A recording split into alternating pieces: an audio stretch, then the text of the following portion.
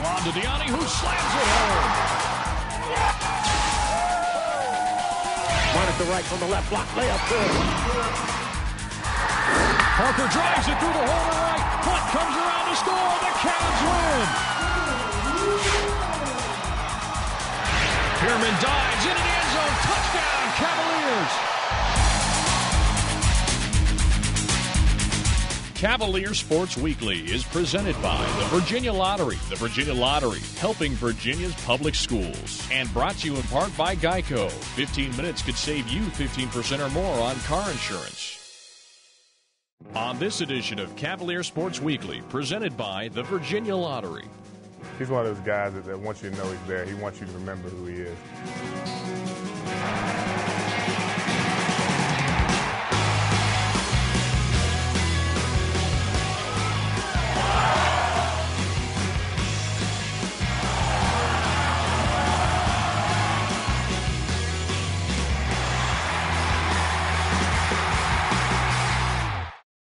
Welcome to Cavalier Sports Weekly.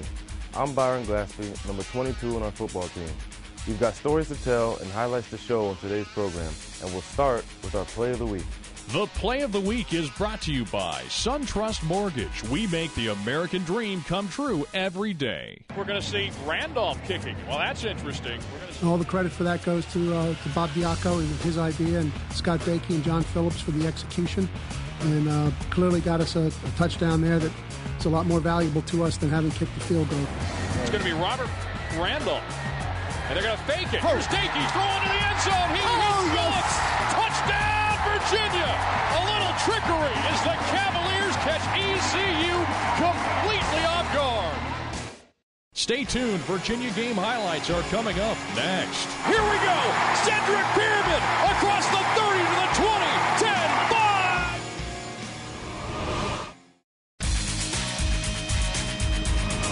Welcome back to the show. Our football team faced a tough opponent in East Carolina on Saturday. Let's check out the game story. The Cavalier game highlights are presented by Geico. 15 minutes could save you 15% or more on car insurance.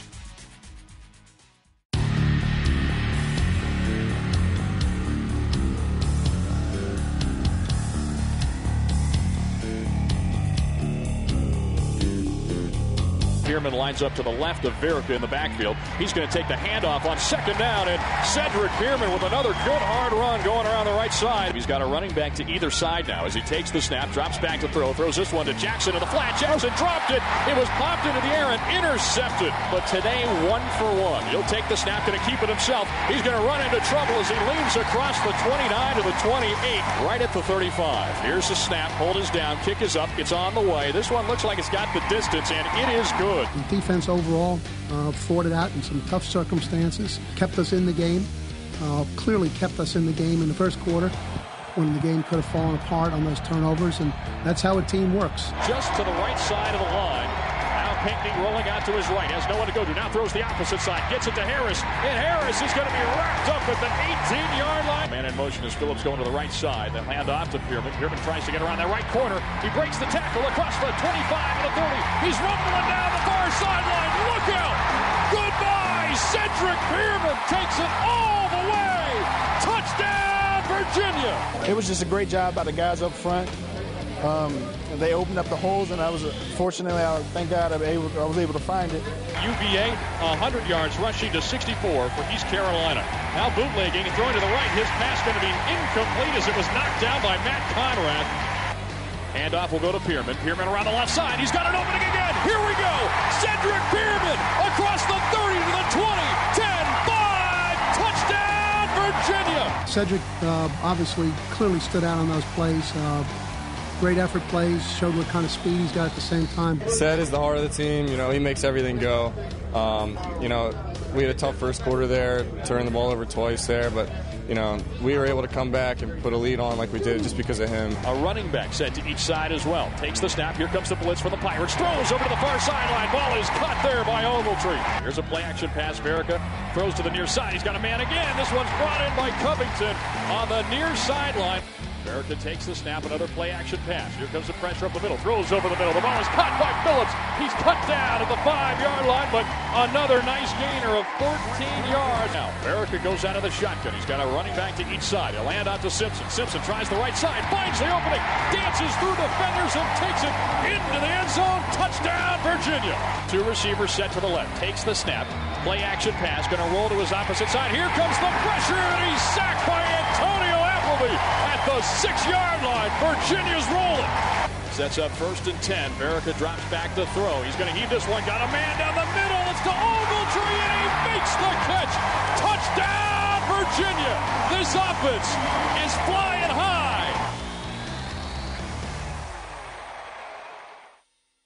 ECU returns on the return. That's going to be Dwayne Harris taking it from his own end zone. Breaks a tackle across the 20 to 25. Still on his feet at the 30. Look out. Here we go. He's across the 50-yard line. Just wrapped up in Virginia territory. Virginia stacks the line of scrimmage. It's going to be another option. Pinkney going to pitch it out. He's got Williams all by himself. He walks into the end zone. Touchdown, ECU. Showing blitz, sends him on the right side of the line. Here's a fake handoff. They pass it off to Harris. Harris looked like he was playing well, but he breaks the tackle. He's got Green in front of him. Shakes the tackle from Mosley across the 50. He's down the near sideline to the 31-yard line. Takes the snap. 3rd down and goal. Holds on to it. He's scrambling in traffic. Stays alive on his feet. Going to throw it to the end zone. It's going to be a touchdown. And now Pinkney going out of the shotgun. Two receivers left, one to the right. He'll fake the handoff. Hanging on. Matt Conrad spins him to the ground. The ball is loose. Virginia pounces on it. Matt did a real nice job on it.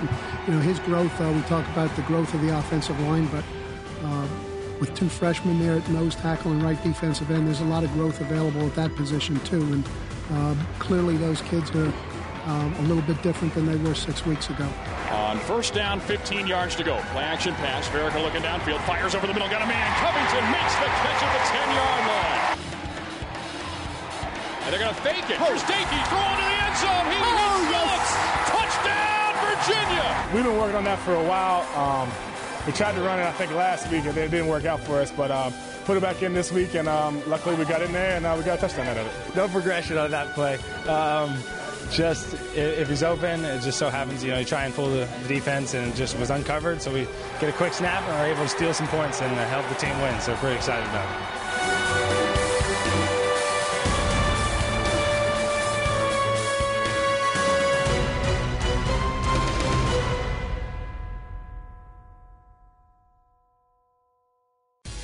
Virginia has a great linebacker tradition, and one of the best we've seen in recent years is current co-captain Clint Centum. Number 51 is pretty laid back off the field, but on the field, he's a fierce competitor. Clint Centum is your Student Athlete of the Week.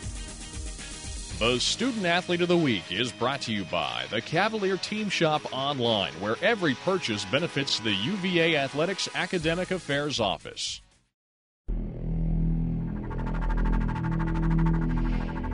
He's one of those guys that once you know he's there, he wants you to remember who he is.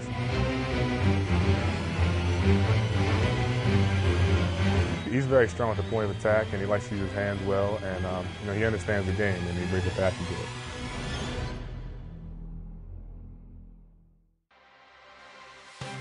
I grew up in Northern Virginia, about 20 minutes outside of D.C. Both my parents originally came from Ghana. So me and my brother and my sister's our first generation. My childhood was somewhat normal, I guess. Growing up, me and my brother have always been close. I think by the time 9th grade came around, my father remarried, and I was blessed with the fortune to have 3 new sisters. So 3 stepsisters, we all grew up together. We all hang out, play around, joke. And I love them all to death. So came to college thinking football was going to be the same as high school. Bigger, stronger, faster than everybody, and able to dominate the game. Obviously, that didn't happen. I can remember my first impression of Clint. I didn't like him. I thought he was lazy. I thought he was overrated. I thought he was overweight. I thought a lot of things. But the last 2 years especially, he's really just become dedicated in watching film, in our off-season workouts especially. I learned real quickly when some of the bigger guys came and kind of hit me in my place. So initially I had sloppy feet, probably the sloppiest in the world. And some of the guys on the team will still tell you how sloppy feet. But just playing out on the receivers, playing out in the slot, being able to move with guys who are 10 times faster than me and more athletic than I am. That was one of the hardest transitions. It was a huge transition. I think that was my biggest downfall early in my career. He was the number one linebacker in the nation in the sack last year, and this year he's already got like 5.5 or something like that. So obviously rushing the passer he does a really good job with. But they're letting him drop in coverage and cover the flats now. And he works on that hard with his hips and stuff. Personally, I don't really get to see him that much because of the routes that I run, but he's dropping back, and I see that he's doing well when I watch film on Sunday. There's just been a lot of guys, a long tradition of guys that just play linebacker. And Coach Groh being a linebacker guru, I guess he really loves his linebackers and appreciates them. So just knowing that there's a long legacy of guys like that to look up to and watch film, you just try to follow in that tradition and continue that up. He gets on the field and he has a purpose about it, and he has a passion for the game. He wants his opponents to remember who he is. He wants people to remember who he is when they get done playing with him. That's his personality, and he goes out there and improves it every day. Chris has been one of my best friends for quite some time now. We were fortunate to live together for about 3 years now, and I learned a lot from him, just as far as the way he approached the game, mainly so his last 2 years here. He really approached the game like a business, and he came into work every day. He worked hard, and he did everything people asked him to do. So when he left, it was just kind of like a light switch for me. Like, hey, I want to be that guy. I don't want to be Chris Long, but I want to model myself after his work ethic. I want to accomplish some of the things that he's accomplished. Out of the shotgun or the nickel package, it's going to be Turner. Here comes the pressure from the near side. Clint sends him. I was very excited when we did the L. Actually, Chris was there, and Chris actually was wearing his jersey when he raised the flag. And Clint went in there and got a sack, and threw the L back. Them two are really close. They've always been really close. I'm still learning. Just getting better every day, and trying to be the best football player I can be. Visit the Cavalier Team Shop online at virginiasports.com and take advantage of this week's special offer.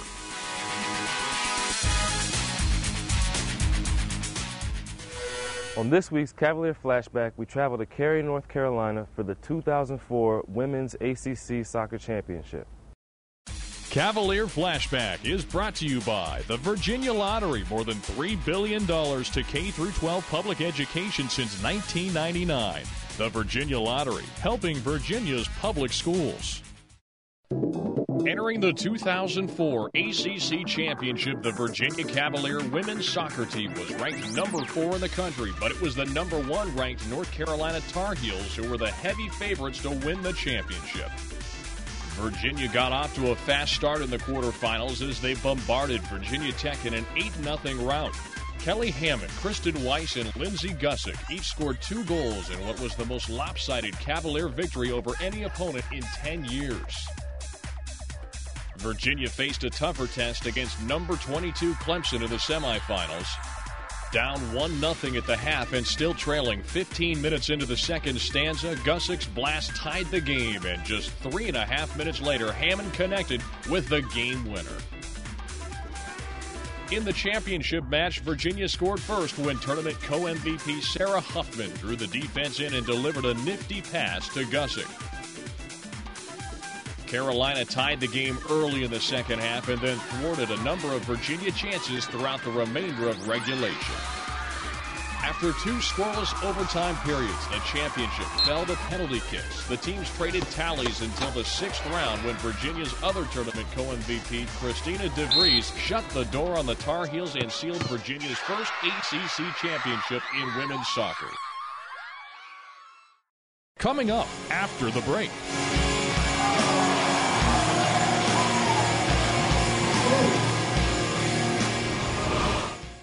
Welcome back to Cavalier Sports Weekly. Our men's soccer team had a pair of home games this week, hosting Liberty on Tuesday and Clemson on Friday. We've got those highlights and more on this week's Olympic Sports Spotlight. The Olympic Sports Spotlight is presented by the Virginia Athletics Foundation.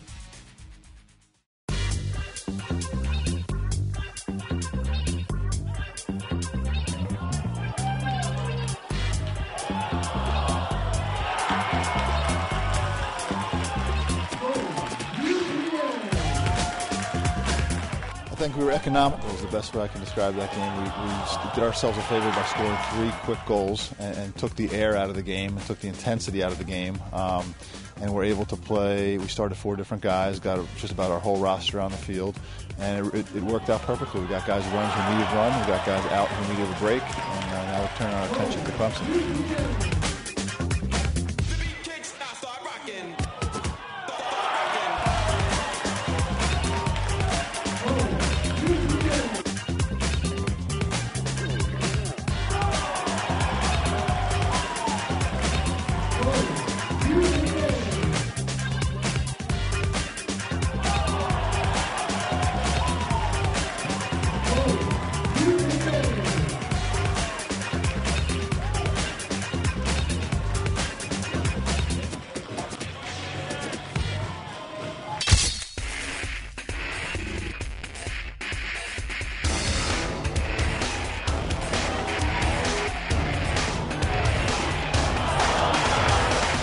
I think they made it tough for us, you know.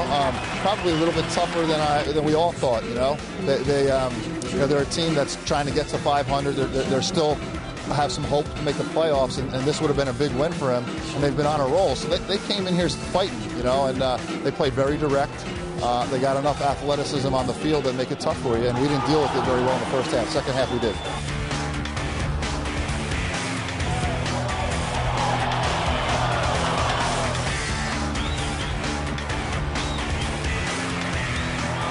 I don't think this first half was particularly good for us, but I thought the second half they did what I asked them to do, which was, you know, make smart plays, keep the ball, possess the ball a little bit more. And I felt like whether it was regulation or overtime that we're going to get a goal eventually.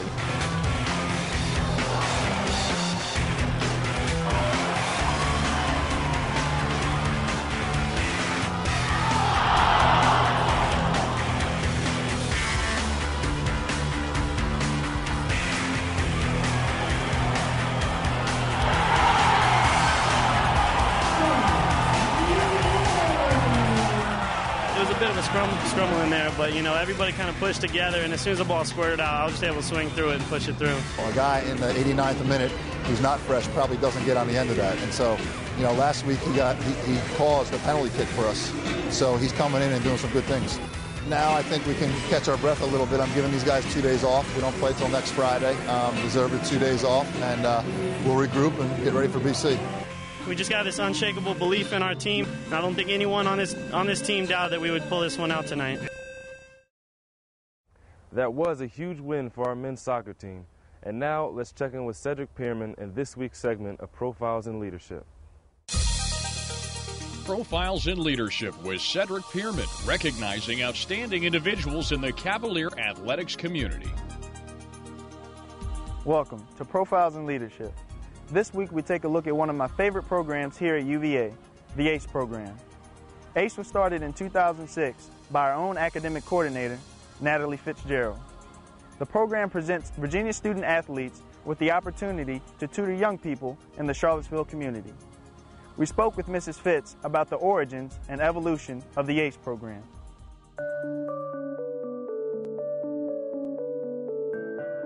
ACE actually started because Pat Slabonic and Tom Santee were in a personal development class that is taught by Phil Gates, which required a community service component. And when they discovered that I had been a public school teacher, they requested that I help them develop a program that could get them into the local schools. So we got a committee together, which consisted of myself and Chris Long and Scott Dakey, John Phillips, Pat Slabonic, and Tom Santee, and we kind of brainstormed what we would like to do. We did not want it to be a PR stunt. We did not want it to be just an athlete showing up, here I am, I'm a student athlete. We wanted it to be a program that would impact in some way. In 1997. So we came up with ACE. ACE stands for Athletes Committed to Community and Education, and actually developed around a Jackie Robinson quote, which is, "A life is not important except for its impact on other lives." And that's the quote that we build our program around. And we sat down and found a school, Buford Middle School, who were willing to open up their doors and let us come in and test them out. We started with 12 athletes total for the first semester. and they had such a good experience that we thought, okay, this might work. And now we actually have over 90 athletes going to 4 different schools, and they go twice a month, and we put in a lot of hours for visitation and a lot of work. Just taking a small part of your day to go up there and help some of these kids out and play with them and help them read, just little things out of your day. And it really makes a difference to them. Probably 80% of the athletes that currently do ACE have been doing ACE for more than 2 or 3 semesters, and they just keep on going. So the majority of the athletes involved have been committed to this program for a year or more. Good job, Dad. The teachers are very appreciative. They love having the one-on-one interaction with athletes, and I think in general the program has been a huge success.